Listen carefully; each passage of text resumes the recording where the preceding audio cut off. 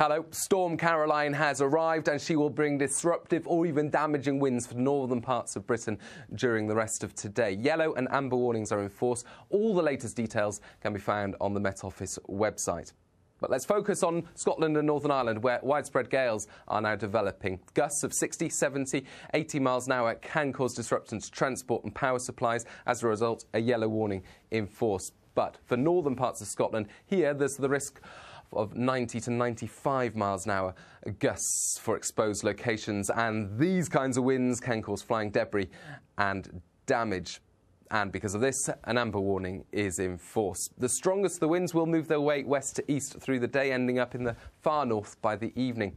But as we start the day for England and Wales, blustery, yes, but the most damaging winds from Storm Caroline really only impacting northern parts of Britain. And it's mild air that we've got in the south, clearing cloud and rain to sunny skies and a big temperature drop. As Caroline pulls away, temperatures will fall away dramatically across the country.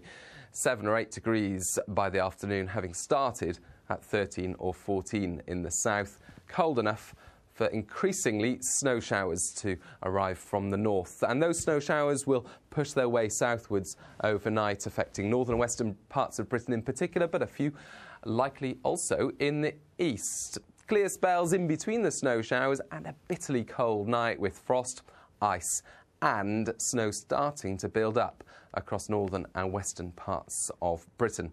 It's really northern and western Scotland that will see the most frequent, heaviest snow showers coming through. Around coasts, a patchy covering possible, but inland and over the hills, 5, 10, 15 or even 20 centimetres of snow. Northern Ireland, 5 to 10 centimetres of snow building up through the course of Friday as these frequent snow showers arrive on a brisk northwesterly wind. And Wales will see the snow building up over the mountains and patchy accumulations at lower levels.